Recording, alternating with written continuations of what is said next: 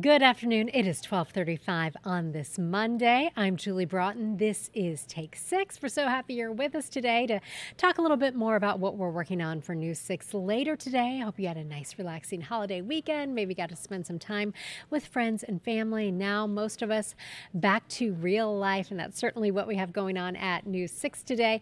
Joining us today on Take 6, we have News 6 investigator Erik Sandoval. And Erik, I'm so interested in your story today. You were talking about citrus greening disease, and this could impact us all and really potentially devastating for our citrus industry. Yeah, you hear citrus greening disease, and you almost just want to tune out. It doesn't sound very exciting. But let me just boil it all down into a consumer context for everybody. If you buy orange juice or if you buy oranges at the grocery store, this will impact you directly. And if you work in Florida's citrus industry, it's going to impact you directly because citrus greening disease is basically killing most of the oranges that you're seeing in this video right now. You see that discoloration on the Hmm. oranges there and the discoloration on the leaves. This is a bacteria that's carried by small insects, Julie, and it's brought to these citrus groves throughout the state of Florida, and it's killing the oranges. And I just want to throw a number at you. Since 2005, Florida's citrus production has dropped 80%. Wow. That that just blew me away when I Hmm. heard that. Over the last year alone, it has dropped 66%. That means fewer oranges are actually making it to store shelves. That means fewer oranges are actually being turned into juice. Hmm. And that's really, it was a driver in Florida's economy for so long, and it still is a driver. And we want to make Yeah. sure that workers don't lose their jobs and that we continue to get orange juice. I mean, that sounds really self-serving there, but I like orange juice. I like oranges, Right. and I want to make sure that they continue to appear on our store shelves. Right. And this affects all citrus. I admit I didn't know much about this. I was in the morning meeting and you were talking about Mhm. your story coming up tonight. And so then I was reading a little more about it, preparing for this. And Mhm. the thing that's so troubling is there is no cure, but the University of Florida, they're working on this, right? Yeah, and this basically boils down to genetics. I don't know if you've done your ancestry.com or any, Hmm. DNA testing to see, where your family lineage comes from. They're using that same technology to basically find strains of orange trees or grapefruit trees that have a hardy resistance to this disease, because there are some trees you'll go to a grove, all of them will have citrus greening disease, but then there's this one that's just saying, hey, come try my oranges, we have plenty of oranges here. They're resistant to it for some reason, and the scientists want to take the genes from that tree, find out why it's resistant to this, and then give that seedling to growers and say, hey, try this in your groves. Is it going to be as resistant? And they're hoping that genetic science in this case is actually going to be saving Florida's citrus industry. Really fascinating stuff. I love the analogy because so many of us have done our DNA through Ancestry or I have. 23andMe. Yeah. So that, yes, I've done both. We actually did a story on it. That's when Lisa Bell found a brother she didn't know she Oh, had. that's right. I Yes, forgot side about note. that. Yeah. So that's so fascinating. And, you think about it before the theme parks came along, citrus was our main industry here, still so many Mhm. family owned groves. This is just such a big deal and affects everybody.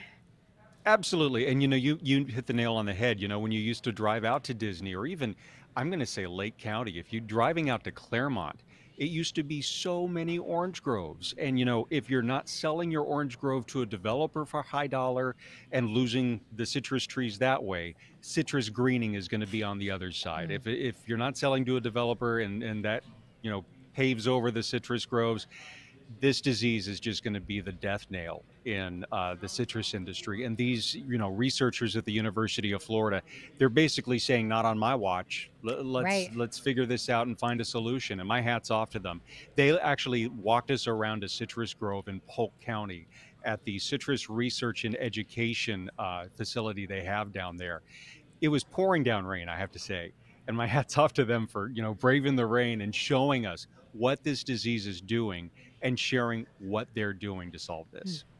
And it's something that I know so many people, myself included, you just take for granted going to the grocery store, going to the farmer's market, Absolutely. and, oh, this is great. I get to, bite into this orange. And so it really is something, like you said, hats off to these researchers because they're just brilliant and they're going to, make a big difference. Yeah, and we got and we're trying to save the trees and the big hardy ones. I think I mentioned this in the morning meeting, Julie. They may be saving the oranges, resistant to this virus, but how do they taste? These researchers want to make sure they taste just as Yes. good as the other ones, because if it doesn't, they're doing this all for naught. Right. What's the point? Did you do a taste test? I did. You get to see that at 6. Get to see it all dribbling down my chin. That's a It's great fascinating. tease. I will tune in.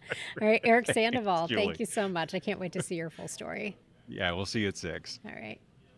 Let's get a check of your weather now. We always love to talk about the weather. And if you've been outside today, you know that some cooler air is building. In fact, we are talking about some of the coolest air on the season on its way to Central Florida right now. Now, here's a look at the regional map. It shows you the southeastern United States, where it's 42 right now in Nashville, 49 in Atlanta, 52 in Pensacola, 67 in Orlando. But look to our south. That is where we're seeing a cold front that has passed through. That is dropping to the south. Behind that, high pressure building in. And with that northerly flow, that is helping to transport that cooler air. You'll also notice, especially earlier this morning, we had quite a bit of thick cloud cover in place. Some of that began to break up a little bit. Right now it is 63 in Ocala, 66 in Cape Canaveral, 65 in Melbourne, 66 in Kissimmee, 64 in Palm Coast and Daytona Beach. You are checking in at 62 degrees. Now here's a look at the winds coming in out of the northwest. A little breezy at times along the coast with winds up to 11 miles per hour right now in Cape Canaveral. Overall, though, winds not too big of an issue for us. But again, those winds are bringing in that cooler air from our north. Now, we will get a few degrees warmer throughout the day today, hitting 71 for our high in Orlando, 67 in Daytona Beach, 73 today in Cocoa Beach. Now, here's a look at the clouds and rain forecast. As we roll you through the afternoon hours, some of those thicker clouds we're seeing now and that we saw earlier today will begin to thin.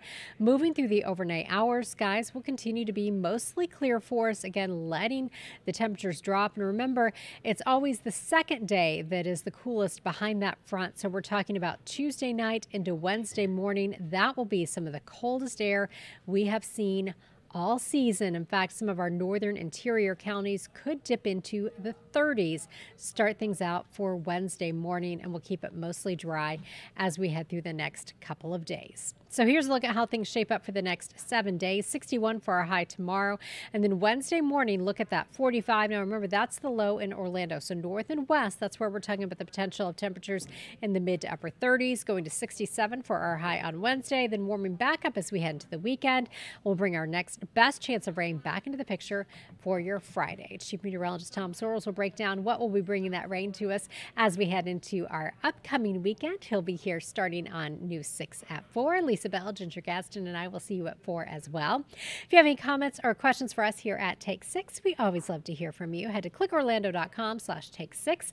Let us know what's on your mind. Thank you so much for stopping by, and I will see you at 4.